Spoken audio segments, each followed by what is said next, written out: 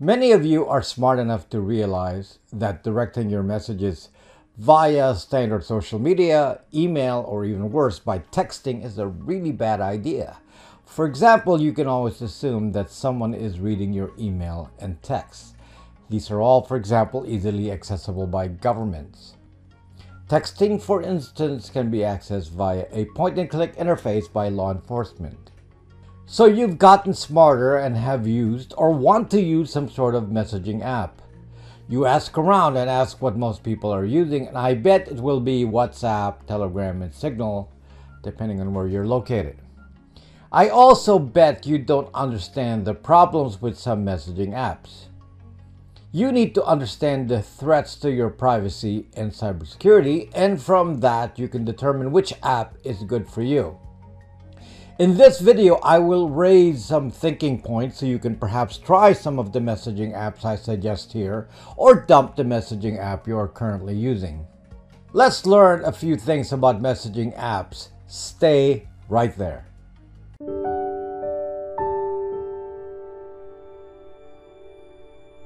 Now, I can't really review every possible encrypted messaging app, so hopefully my analysis here will help you judge for yourself based on the factors I will discuss here. So if there's a particular app you like, just look for the most similar one in my description and you can then see if it is suitable. Generally speaking, many encrypted messaging apps will work just fine for general normie use. So if I don't mention your favorite one, it doesn't mean your app is bad. However, there is one particular one that I would tell you not to use at all, ever. We'll get to that. First, I will discuss the important characteristics of messaging apps, and I will evaluate my short list of apps against these. Generally speaking, the best messaging apps will feature end-to-end encryption, and all the options I will mention here will have that. Some apps only partially implement end-to-end encryption, meaning one-to-one conversations are end-to-end encrypted, but other group conversations are not. So this is a big sticking point. You will find that a lot of apps fail when it comes to encrypted group conversations. These types of apps are more of a social media app and not really the best for end-to-end encryption. For some uses like business communications, even end-to-end encryption isn't necessarily important.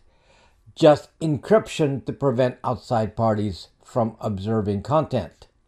And for public groups, obviously encryption is irrelevant because anyone can join public group anyway. So as long as you understand the context where a feature is used, you can see if the end-to-end encryption is important in all cases. This is another biggie, obfuscation of your identity. If the app requires some real-world identifier like a phone number, which is true of all the popular messaging apps, then this could be a threat to certain people. The problem with anything that requires a real-world identifier is that someone is able to figure out who's talking with whom. If you match that to the frequency of conversations and timestamps, and then add other metadata like locations, then you might as well forget having an encrypted conversation, because the conversation topic will be obvious. On the other hand, if family members are talking to each other, no one cares about the identity being known, so it should be obvious that husbands and wives and children talk to each other. In fact, it would also come as no surprise that the phone numbers are all tied to the same carrier under one account. So having identifiers is not necessarily a negative. It depends on the context. The bad context is in the case of a whistleblower, for example. Certainly, having a whistleblower contact a journalist using an app that identifies you with a phone number would cancel out any secrecy and would jeopardize the safety of the whistleblower. Some apps I will introduce you to hide their traffic on the internet by routing the activity through an encrypted network which utilizes onion routing. Onion routing is a popular means of hiding traffic, and the most well-known one is Tor.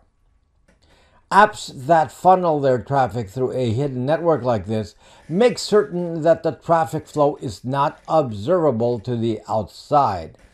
For example, though you may not have visible traffic on the internet, the fact that your device emits traffic directed towards a particular messaging app HQ will identify your use of encrypted messaging.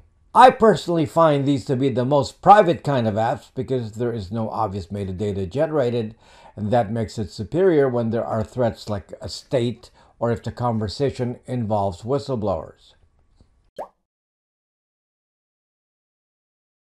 Some messaging apps work with centralized servers created by the app creators. Some have partially centralized servers. Some are completely decentralized with no servers being maintained by the app creators. The disadvantage of a centralized entity is that there is a single point of failure, and there's always the possibility that the centralized servers can be examined or even stopped by the state. Most countries have laws that allow them access to servers that are in their jurisdiction, and access could mean confiscation. Some apps are able to work without internet. Now, this poses limitations, of course, since it is inconvenient to use without an internet connection. However, in sophisticated spy tradecraft, you can have conversations within a certain distance and pass messages that would not be observed by anyone else, since devices can talk peer-to-peer, meaning device-to-device directly with previously negotiated identifiers. I'll give you scenarios where this can be quite important. It is important to know where the messages are stored. If the messages are centralized on some app server, then an authority like a government could copy the messages and then try to decrypt them offline, which could be a potential threat with quantum computers. Just about every app I mentioned store the messages on the device only after some time. However, just about every app will temporarily store messages on their server for some amount of time until they are retrieved. Usually this kind of threat is mitigated by some other features, but the future threat with this is with quantum computers being used to decrypt messages in the future when quantum computers are finally online. Now let's talk about 7 specific apps and how they stack up in relation to the characteristics I just described. I have ranked them from worst to best, with the best one saved for last. WhatsApp. This app is a complete fail in my mind. Though this app is end-to-end encrypted, and the method used was copied from Signal, this app has a lot of problems. I can't imagine what kind of privacy or security you can even imagine getting from an app that knows who you are in real life, knows who you talk to, the frequency, timestamps, length of conversations, and knows your locations and relationships. The problem is that WhatsApp shares its data with Zuckerberg and Instagram. As you know, your real identity is known on Facebook. Your relationships are publicly known and crowd-verified. Then on top of this, you're identified by a phone number and likely the same phone number used for two-factor authentication on Instagram and WhatsApp. Your connections to people is very clear. Can you imagine, just as an example, two people having some sort of affair using WhatsApp? Zuck could compile a list of such people and know from time patterns, relationships, locations, and so on that an affair is occurring, and then he could blackmail every one of those people. There is no worse app than this. Also, end-to-end encryption only applies to one-on-one conversations.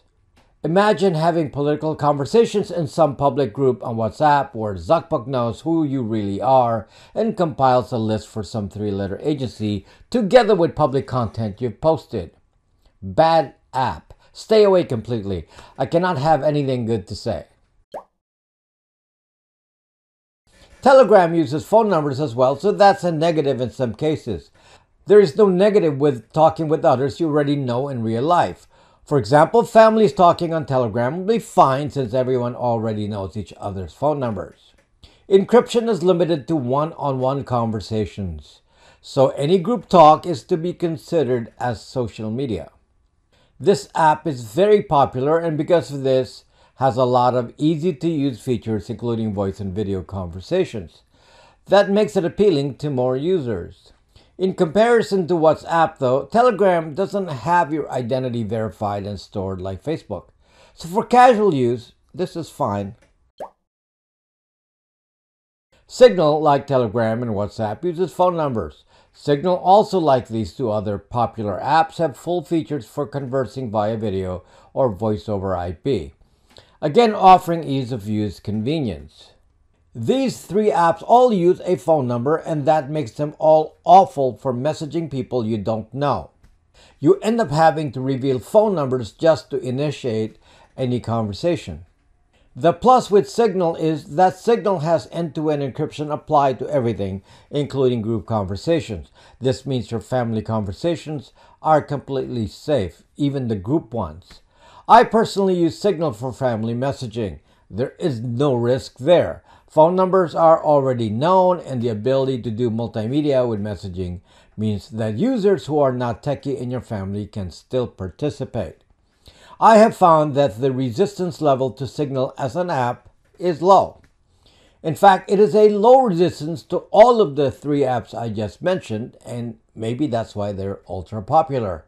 However, among the three, Signal has the most encryption and the least amount of metadata. So for light casual use, these are good options, certainly beats email and texting. Threema is the first example I will give of an app that does not use a phone number as an identifier. So this kind of app will be superior to Signal, Telegram, and WhatsApp. Thus, you can be more assured of less metadata from identities and encryption that at the very least will compete well with Signal. Threema is apparently focused on business use and many companies use Threema for business communications. No problem with that at all.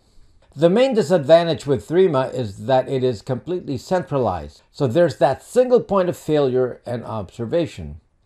Thus, someone with state-level powers could observe metadata coming in and out of Threema servers and make certain deductions about who's talking to whom. This is the main weakness of this platform. This, however, is not a weakness for business use, since obviously business people will talk to each other all day. There's no metadata to be worried about, and there are no phone numbers. I saw one YouTube channel advertising that its viewers send them videos and tips via Threema, and that makes sense. It's a good use and better than using Signal for people you don't know. XMPP is in itself not an app but a protocol. Many apps support the XMPP protocol and it runs on every OS. This makes it more flexible. XMPP is one of my favorites, and if I want absolute control over my messaging, particularly for corporate use, I just maintain my own XMPP server, then I don't have to rely on anyone else for messaging services. Obviously, I don't need to worry about external parties viewing what's going on since I would control who has access to the server. XMPP is great because it is one of those protocols that allow anonymity and account creation, and if you use your own server, you have full control of your data and no metadata. There are public XMPP servers. I maintain one for the community, which is xmpp.brax.live, and it is free to use. XMPP supports end-to-end encryption as well, though not on all platforms. Now we move to the sophisticated messaging apps, and this is one of the last two I will discuss. Briar is really made for spy tradecraft. This app can be used without any kind of internet connectivity. You can just talk via Bluetooth, for example. As long as you are in range, you can pass messages. You can sync both devices in person to ensure that the identity is certified. Then think of a scenario where two spies are conversing in a restaurant in the open, but far enough that no physical connection is obvious, but their devices are passing messages to each other. There is a way to connect to each other also via the internet, and this connection uses Tor, so the traffic is completely encrypted and obfuscated to be untraceable. The problem is that both devices need to be on at the same time, and so such conversations have to be prearranged. In an ultra-secure model, this is not a problem to implement. There's a way to leave messages to each other using a Briar mailbox, which some entity has to maintain. It is open source, so I figure anyone could create their own Briar mailbox. At least that's what I perceive how this is implemented. Briar itself does not maintain any central server, so there is no central database that can be seized by authorities. However, all these special procedures, of course, make this difficult to use for average people. The one that is equally secure but easier to use is my favorite messaging app. Session is my favorite, and I made a separate video about this recently. Session is unique among all the messaging apps because it is a much more sophisticated architecture. I've checked the white papers of these organizations, and I've found that the Session people really fully recognize the privacy and security problem. Session understands that the issue isn't just encryption, but that equal focus should be placed on metadata and identity protection. But their strategy is complemented by a very usable platform that I really like using. First of all, Session works on every platform, mobile or computer. This alone is a big plus. Session does not have centralized servers for most things. This is because Session relies on third parties who maintain servers in order to earn Oxen cryptocurrency. So the entire infrastructure is decentralized and incentivized. This infrastructure runs their own onion routing network. So similar to Tor, they have encryption over the internet and obfuscates where the traffic comes from. Their version of onion routing is called LokiNet, and it is much faster than Tor in my experience. All traffic from Session goes through LokiNet, so it is impossible for an outsider to gather stats on traffic coming in and out of locations since everything is decentralized, and traffic is actually duplicated on multiple servers called swarms.